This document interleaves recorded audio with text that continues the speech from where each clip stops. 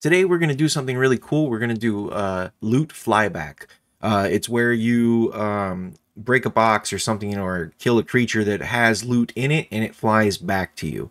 It's very simple. This video is not for coders, so we're not going to go into how the script is written. We're going to give you a free script. I'm just going to show you how to set it up with Platformer Project. So I wrote 3 scripts. One of them is a follow script, which requires a trigger of some kind. A follow script that has no trigger. This is something that you would use in a creature that you would kill, or a box that you would destroy. And then I have an item pickup trigger, which we may or may not need, because in the case of Platformer Project, it comes with a bunch of items that have triggers already. So the first thing I'm going to do is I'm going to select one of my stars that comes with the kit. All right, so you notice it has all the scripts that come with it, and I'm just going to add one script to it. I'm going to add the follow script. So in the follow script, you're going to see a few things. One, it wants you to add the player. The player is what you want the object to go to, so if not the player, something else. The start speed and the slow speed. So the start speed is how fast does it start going towards you, and then the end speed is how slow do you want it to slow down. The higher the number, the slower it goes. So this is how many frames it takes to get there. So in this case, I'm just going to leave the numbers to where I have them right now. It's going to move pretty fast, but that's okay. And I'm going to add my players. So I'm going to grab Lily and I'm going to throw her in here. So if I hit play, what's going to happen right now is basically nothing. If I collect the star, it's just going to collect the star, but I need to have some kind of trigger to pick up the star, because this script requires a trigger. So let's see what happens if I don't have a trigger. So if I don't have a trigger, I'm going to go over there, and the star's not going to follow me because it just picks it up, because the star script does that for it. But if I want it to come to me, I'm going to need some kind of button or something. So I'm going to steal one of the buttons that come with the kit.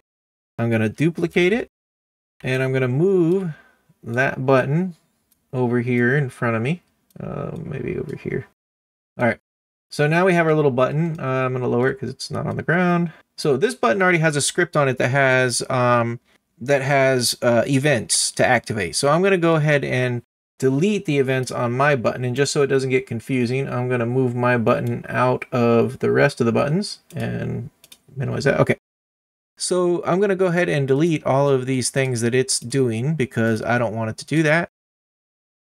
But what I do want it to do is when I activate it, when I step on this, I want it to trigger that star to come to me. So think of maybe completing a level or whatever, and then dropping a box on this thing, and the big star, the hidden object, comes to you, or a door opens or something. But in this case, we're just going to have the star come to us. So we'll click on that star. Okay, so here's our star with our script. And then let's drag our star into the activate. And then the script is called follow. You remember we put that script on there. And then let's go down to trigger me. So if I click this button, that star should fly to me. And let's give it a try. All right, so the star is just doing its little thing or whatever. And I click this button and choo, there it goes. All right. Now, say you want the star to, in one of these boxes, let me find a box that has a star in it. Oh, a coin, doesn't matter. All right, so let's take one of these coin boxes, and of course I gotta unlock it again. So one of these coin boxes, and let's go ahead and put that here.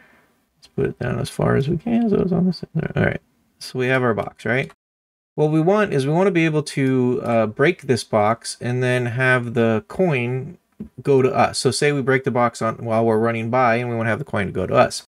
So what we're going to have to do is, one, I'm going to move this crate out of the body so it's easier to work with. Notice I'm using everything that comes with the kit, so there's nothing extra you have to have other than the script that I have. So in this case, inside this crate, I'm going to unpack it. Inside this crate, you're going to notice that there's a bouncy coin, but it is turned off. So since it's turned off, when it turns on, whatever scripts that are on it are going to activate. So this time we're going to use a follow no trigger.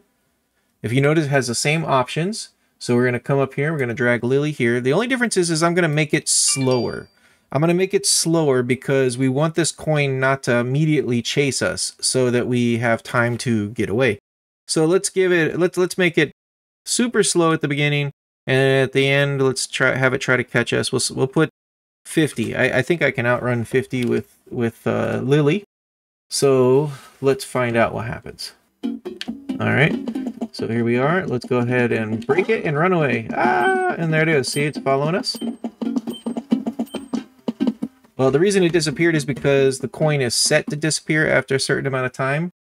On the coin script itself, there's a destructible thing here. Let's see here. Has time limit here. So if we were to turn that off, and then also let's go ahead and on our script, let's make it a little bit faster so it can actually catch us, right? So it takes off slow, but then it goes a little bit faster. And let's see what happens. All right, once again, we go over here and let's break it. Oops, missed. Let's break it. There it is. And now it's going to chase us down. And it shouldn't disappear now. And there it is. And we click this one. And there's that one again. And then you just can play with these numbers until you find the perfect speed. Let's see, 50. Let's see if that's fast enough. There it is. Boop, boop, boop, and bang. And that's basically it. If you have any questions, please write them below, and then any requests for future tutorials, let me know. Thanks a lot. Bye.